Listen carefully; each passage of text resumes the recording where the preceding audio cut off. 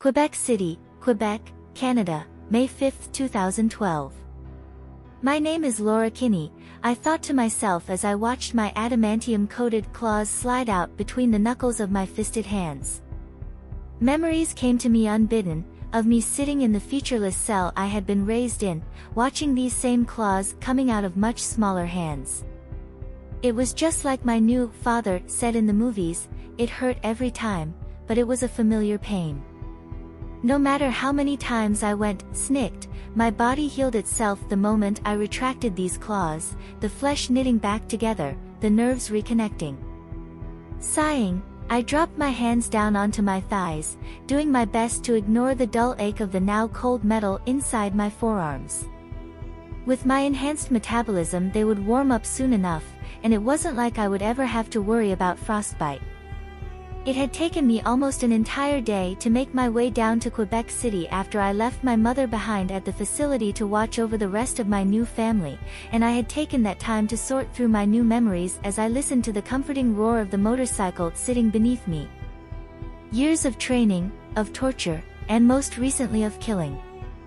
I was still young yet, and the facility hadn't sent me on many missions yet, but every single death I had caused before waking up was just as fresh in my memory as if I had just walked away from their cooling body. Having a photographic memory was apparently a side effect of my new body. Probably caused by the healing factor I had inherited, which was supposedly even better than dear old Papa Logan's. In the comics, Laura had been able to knit her own memories back together after having her brain smashed before.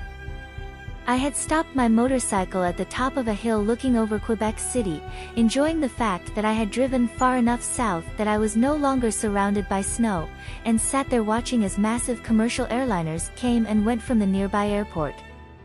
I would be on one of those planes soon enough, but there were a few things I desperately needed to take care of in the city before I was ready. After all, you can't march an army on an empty stomach. Gurgle. Yeah, I heard ya, I grumbled down at my empty tummy. Taking off my filter mask, I carefully sniffed myself to make sure that I didn't have any of the trigger scent lingering on my clothes from where I had hugged my mother earlier, only to find the barest of traces with my enhanced senses. I placed the filter mask into one of the leather saddlebags hanging on the sides of the rear fender, before checking to make sure that the bike was in neutral, and pressing the ignition button to start the engine. It took less than half an hour to get into the city proper, and from there I followed my nose to a medium-sized coffee shop that advertised free Wi-Fi, and computers available for rent. Pulling up into a parking spot next to a fancy-looking racing bike, I killed my engine and dropped the kickstand, before locking my handlebars. A small speaker made a high-pitched ding when I walked through the door, causing the barista behind the counter to greet me in French, which was thankfully one of the many languages that I had been trained in during my most recent childhood. I returned her greeting in the same language, taking a brief moment to give the interior of the cyber cafe a casual inspection that was anything but casual, noting all of the exits, dangers, and potential blind spots, in less time than it would take a normal person to blink. Assured that nobody had recognized me, and that I wasn't about to be ambushed, I walked up to the counter and calmly ordered a large drip coffee, and one of their breakfast sandwiches, again in fluid French with a Quebecois accent. As the young woman was ringing me up, I also requested an hour of time on one of their computers, paying the woman with some of the brightly colored money I had looted from the guards and scientists I had killed back at the facility that morning. I took a moment to think about all of the people I had killed there, while the barista heated up my sandwich, and the tall paper cup slowly filled up with coffee. My actions would have horrified me in my past life, but after having lived 14 years as X-23, all I could feel was relief that I no longer had to worry about being used by them ever again. The temporary access code to your computer is printed on the receipt, the barista informed me, handing it over with my wrapped sandwich and coffee cup. If you need more time on the computer, just let us know so we can ring you up. I thanked her before making my way over to one of the computers that sat in a secluded corner of the coffee shop, where I could have a clear view of the door without having to look away from the monitor. I was just sitting down in the uncomfortable plastic-backed chair when I noticed the front cover of the newspaper one of the other patrons was reading. The headline read Battle of New York above a full-color picture of a Shitori Leviathan crashing on top of a large building. Looking up at the top corner of the paper, I finally found out was today's date was May 5, 2012, one day after the Avengers had fought off a full-blown alien invasion that culminated in Iron Man having to force a missile into the cliched portal in the sky, when the idiots in charge decided to nuke the city. Well, I'd better let Mom know that Natasha is going to be a bit busy for a few days, I thought to myself as I sat down at the computer and logged in with the code provided in my receipt. That might actually be for the best, come to think of it, since that will give me a bit of time to get out of the area before I pop up on S.H.I.E.L.D.'s radar. Taking a scalding mouthful of hot coffee, and enjoying my healing factor as my taste buds quickly regenerated, I spent a few moments poking around the internet before deciding to sign up for an email address. Amazingly enough, Google was actually a thing in my new dimension, and it only took me a few minutes to set up a new Gmail account. To Sarah Kinney. From Laura Kinney. Subject: Hi Mom. Hi Mom. I just wanted to let you know that I got to the city safe and sound. I'm getting a quick bite to eat before heading out for some shopping, and I plan to get myself a room for the night before moving on. So, slight change of plans, apparently the woman I asked you to contact will be busy for the next couple of days, since she was in New York yesterday. If you can, I'd suggest waiting a week before giving her a call. Any word on my sisters? Pressing send, I opened a new browser window and started going through the different news sites to see what was being said about yesterday's attack. Opinions were divided, with a majority of people calling the Avengers heroes for their actions the day before, while an angry minority blamed them and people like them for causing the attack in the first place. The only thing everyone seemed to be agreeing on was that launching a nuke at the city was kind of a dick move. Athame had come through with her end of the bargain, and I had woken up in the Marvel Cinematic Universe early enough to make enough of a change to hopefully prevent Thanos from being able to snap his gauntlet fingers and kill half of everyone everywhere. Oh, and not only gather what information and resources I could to help prevent the Reapers from curb stomping the Mass Effect universe, but also figure out a way to get myself there as well. You know, no pressure. Luckily, I already had a few plans in place even before Athame sent my soul on to get reborn as X-23. I would have to be careful to limit any major changes this early in the game, if I wanted to have enough predictability to carry through my plans in the future. Placing my new family in the lap of Natasha Romanoff was a large risk, but if anyone could help my sisters out it would be the Black Widow. I'd have to play it a bit by ear, but all of the espionage training I had been given would help in that regard. Making use of my new photographic memory, I went through the MCU timeline in my head, making and discarding several ideas while idly doing a Google Map search of the stores in the local area. The events of Iron Man 3 would be happening around the end of this year, but I knew better than to try to get anywhere near an enhancement as volatile as Extremis. I already had an awesome healing factor, without all of those potentially deadly side effects. The convergence would be happening at the end of 2013, but again I didn't want anything to do with the ether, so I could easily skip out on anything to do with the events in Thor: The Dark World. On the other hand, I would need to be ready to protect my family against Hydra when we get to the events in Winter Soldier at the beginning of 2014. There was nothing that those bastards would like more than to get a hold of my mother and sisters, in order to add to their own super soldier program. Unfortunately, the oldest my new sisters would only be 13 at that point. Old enough to be counted as a potential asset, but not old enough to defend the rest of my family against a concentrated attack. That gave me about a year and a half to prepare myself before reuniting with my family, time which I would have to use wisely. But a little bit of extra-dimensional pre-knowledge can go a long way, I thought to myself with a grin. And there is an amazing amount of knowledge to be found in this world, if you know where to look. Having found what I needed in Google Maps, I glanced at the clock to see that I had already spent half of the hour of computer time I had paid for. Stuffing the crumpled sleeve my sandwich had come in down into my empty coffee cup, I closed the map I had been looking at and opened up a travel website to check what flights would be able to take me towards my next destination. My search was interrupted when I noticed a notification pop up in the other browser window, and I switched back over to it to see that my mother had responded to my earlier email. To Laura Kinney. From Sarah Kinney. Subject, Hi Mom. Hi, Laura. I took 3 showers, and got a change of clothes, before waking your sisters up. They are all a bit disoriented at the moment, as they had been in the middle of getting programmed with memories that had been copied from your own brain by the other scientists. Thankfully, none of the obedience programming had been done yet, and they recognized me from your own memories. They're helping me clean up around here, while I go through the files left behind on this computer. Once I got your email, I did check out the news sites.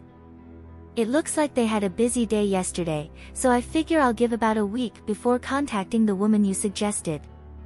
I have a record of all of the expected response codes in case anyone tries to contact the facility here, so we should be safe enough for the time being. I'm glad to hear you're having a good time.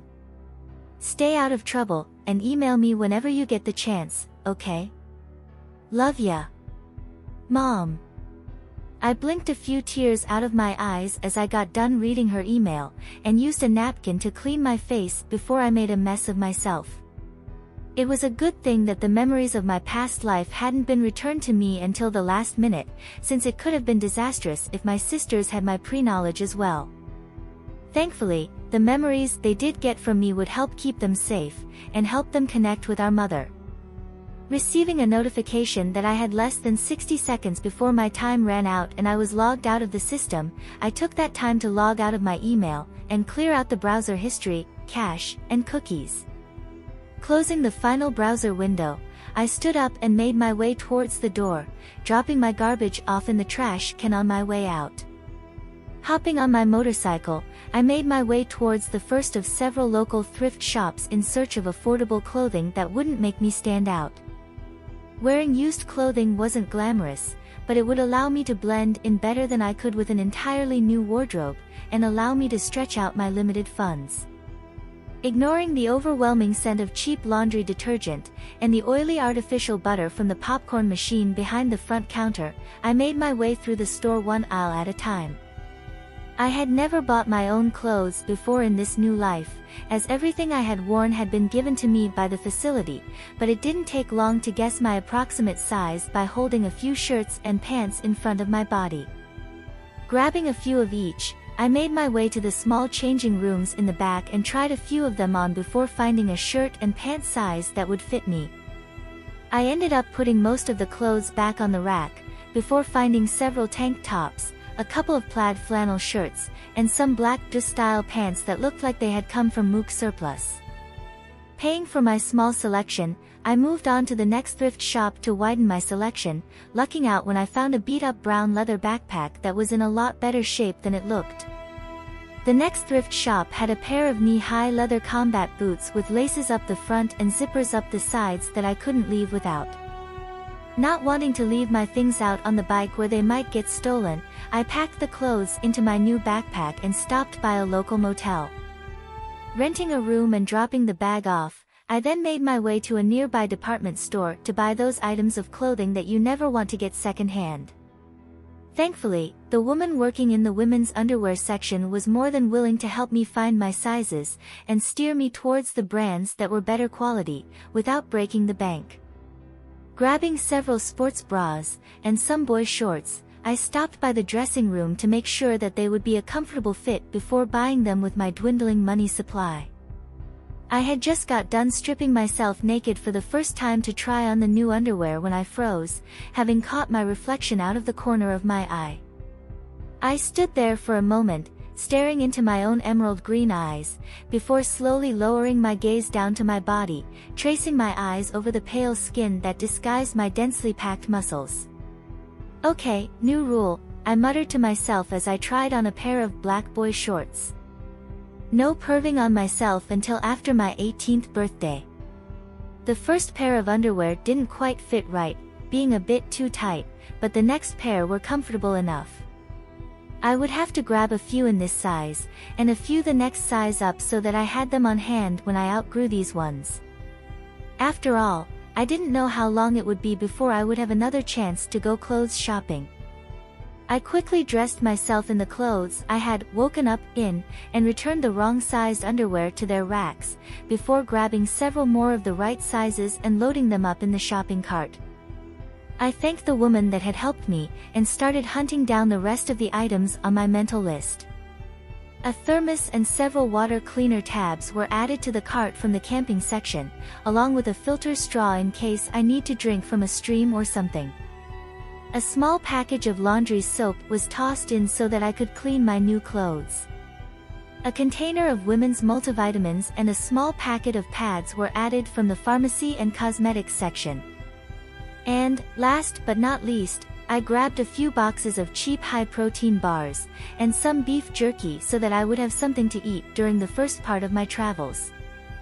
My mental math had been spot on, and I only had a few dollars left by the time I was done getting checked out. It then took a liberal use of my hard-earned Tetris skills to get everything packed into the 2 saddlebags on my motorcycle. The assorted tags, packing, and clothes hangers ended up making their way into the trash can by the cart return before everything was finally able to fit. I drove back to my room to gather up my backpack, and took everything to a nearby laundromat. Exchanging the remaining paper bills for coins I could use in their laundry machines, I sorted out my clothes, thankful for the fact that everything I had bought had been dark shades, and machine washable. I had to wash my clothes twice with soap, and once with just water, before deeming them acceptable. Tossing them into one of the huge dryers, I fed the last of my coins into the machine, and sat down on an old beat-up wooden chair to watch the TV they had mounted on the nearby wall.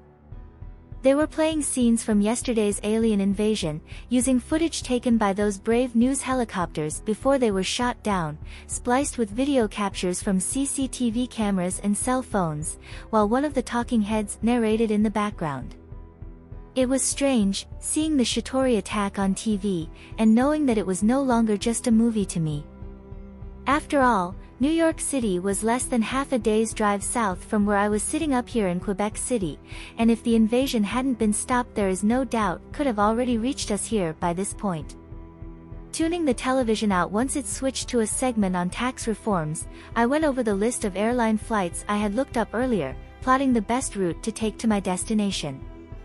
Even if I did have the money to pay for a ticket, there was no way I would be able to make it through airport security with the adamantium coating the claws in my forearms and feet, so the only option I had was to sneak onto the plane without getting caught. Thankfully, my photographic memory made it easy to remember flight times and tail numbers, and I had memorized the flights heading in the right direction for the next several days. Even if one of the flights got delayed, I would know what plane to look for next. Once my clothes were done drying, I took the time to inspect them for any new damage before carefully folding them up and stowing them in my beat-up leather backpack, arranging them around the rest of the meager supplies I had bought for myself today. From there, I made my way back to the room I had rented in the motel, and took a shower using the free soap and shampoo, doing my best to ignore the way the water going down the drain turned red when I washed some dried blood from my thick black hair. Once I was done with the shower, and dried off as best I could with the rough towels, I laid down in bed and practiced the meditation techniques that my first sensei had taught to me, allowing me to rest my mind and body, while still remaining aware of my surroundings. I roused myself from my meditation several hours later once the sun had set, and began to get ready for the next leg of my journey. I brushed my now dry hair out with my fingers as best I could, before putting it up into a tight braid, and tying it off with a length of leather bootlace from my old boots. Dressing myself in a set of new clothes I had left unpacked, I put on a pair of clean boy shorts and a sports bra, a black tank top, a pair of my black do pants, and some nice thick wool hiking socks. My new knee-high combat boots fit perfectly, and I resisted the urge to pop my foot claws, not wanting to ruin them too soon. I finally topped this all off with my bomber jacket, before covering the lower half of my face with the filter mask I had taken from the dead guard back at the facility. I double-checked the contents of my backpack, shuffling a few things around and placing a couple of sets of spare filters for my mask in one of the outside pouches. I then took the time to fill my thermos up with water from the shower head, since it wouldn't fit beneath the tap on the sink. Checking the time on the clock sitting on the end table, I threw my backpack onto my back and made my way out the door, stopping by the front counter to give them back the key to my room on my way out. The middle-aged man behind the counter gave me a nervous look when I walked in, eyeing the mask covering my lower face, and I felt his eyes on the back of my head as I made my way out to my motorcycle. There was still a small amount of traffic out on the roads even at this time of night, and it only grew steadier the closer I got to the airport. Instead of heading to the main gate, I drove out onto one of the side roads and parked my motorcycle in front of a closed store, turning it off but leaving the keys in the ignition. After all, I wasn't going to be able to take it with me, and it would spare the next would-be thief the hassle of having to hotwire it. The tall security fence that lined the edges of the airport runway were no match for the molecularly sharp edges of my adamantium claws, parting like butter when I ran a single claw down its length. Both sides of the cut seemed to blend back together once I was through to the other side, leaving no visible sign of the hole I had made for myself.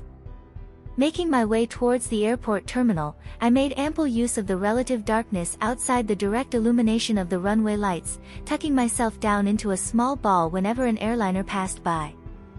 In a relatively short amount of time I was down in the underbelly of the airport, where the maintenance men and baggage handlers worked hidden from the view of the passengers. Finding a baggage handler taking a nap behind one of the baggage trains, I carefully covered his mouth and placed him in a chokehold to ensure that he stayed unconscious, having little difficulty restraining him as he struggled in my grip. Once he had finally passed back out, I took his hard hat and reflective vest, and started to rummage through his pockets.